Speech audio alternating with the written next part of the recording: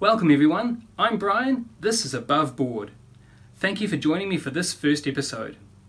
This channel is about all things board gaming, and I aim to bring you news, overviews, discussions about tabletop gaming, and gameplay videos. Just to let you know, unless otherwise stated, everything you see featured on Above Board is something that I have bought and paid for myself, so you can be assured that any impressions or opinions I give are from the perspective of a paying customer, just as I'm sure most of you watching will be. Today we're going to take a look at the 6x4 folding table and the Grasslands Play Mat by UrbanMatZ. Why start with a gaming table, I hear you ask? Great question, hypothetical person I just made up. This channel is starting from the ground up, so I figured what better way to begin than with the gaming surface itself. Let's take a look. So here's a table folded and ready to unpack or to transport to a gaming event. It has these two rubberized handles which are flexible and comfortable to hold and have no trouble supporting the 10 kilogram or 28 pound weight. So while it's not the sort of thing you want to lug about all day, getting it into and out of a car or moving it from one room to another shouldn't be too much trouble for most people. So I'm going to show you how to set it up. The table is constructed from lightweight aluminium and MDF, so it's fairly durable and the occasional coffee spill won't bother it. But if you're the sort of person that spills drinks willy-nilly around a board game, then you monster, how do you sleep at night? The upper legs unfold and lock into place, while the lower legs unclip from beneath the table and then simply snap into the upper legs, resulting in an overall height for the table of about 79 centimeters or about 2 feet 6 inches. So here it is, all assembled and ready to go, and I've flipped it over without any help from my wife at all. And while it does have these slightly raised aluminium borders around each section, they're not obtrusive and I haven't found that they interfere with any of the games that I play. And later, as you'll see, once the game mat is in place, or if you use a tablecloth or something similar, they're going to become even less noticeable. Now overall, you can end up with a full 6x4 foot or 185 centimeter by 122 centimeter playing surface. The only thing I'd be mindful of with this table is that it is intended for board games and miniatures gaming, so don't go sitting on it expecting it to take your weight, or you could find yourself the centerpiece of your next gaming session.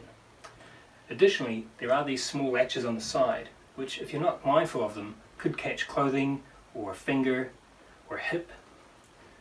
So where's the hips? As you can see, once the 6 legs are in place, they provide a fairly stable playing surface. There is some minor movement if you seek it out, but overall I'm confident enough in this table that it's actually replacing the old dining table I used to use as my gaming surface. And this table's size and portability more than make up for any minor instability, at least for me. So that's the table. Now we're going to take a look at the Grasslands Play Mat, also by UrbanMatZ. UrbanMatZ makes a range of playmats and 3D terrain suitable to most types of tabletop gaming. The mats themselves are made from a mixture of mousepad material, rubber and neoprene, resulting in a durable, waterproof and high quality play surface. So here it is. As you can see, the dimensions perfectly fit the size of the table. Now there are other sizes available on UrbanMatZ's website, and they have a large range of designs from roads and deserts to wasteland, starfields and snow. Now I personally chose the Grasslands Play Mat not just because it's gorgeous to look at, but because I think it makes a great thematic backdrop to a wide range of games. While obviously most suited to war games and miniatures gaming, the mat itself makes a great surface for role-playing games as well, allowing you to add your own components and terrain to suit the situation. Also, now that the mat is in place, those metal frames around each section of the table are no longer noticeable. Plus the rubberized surface now turn what was previously a noisy table into a surface that's a lot more dice friendly. Each of the playmats comes with its own carry bag and name tag, so you can easily identify which mat is inside, and these come in the respective sizes of whichever mat you choose. So this has been my overview of the Grasslands Play Mat and the 6x4 folding table by UrbanMatZ. I want to thank Martin from UrbanMatZ for allowing me to feature these on the channel and for the amazing customer service he provided in helping me get these shipped to New Zealand. I've put a link in the description below to the products featured here today, so please take a look.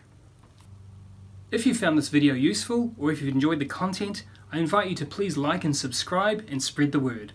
Together with your views and support, I look forward to growing this channel into something we, the gaming community, can be proud of. In the next episode, we're going to take a look at Zombicide Green Horde, the latest in the Zombicide series by Cool Mini or Not. So I hope you'll join us then. And until then, I'm Brian. You've been watching Above Board. Thank you and happy gaming.